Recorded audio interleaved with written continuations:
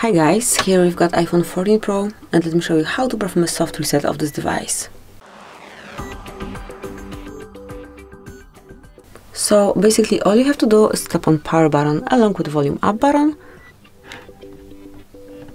and now slide to power off. As only it is switched off, just tap on power button again.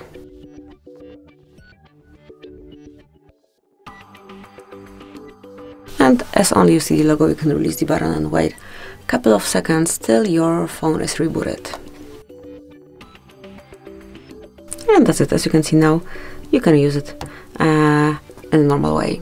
So that would be all. This is it. Thank you for watching. Please subscribe our channel and leave the thumbs up.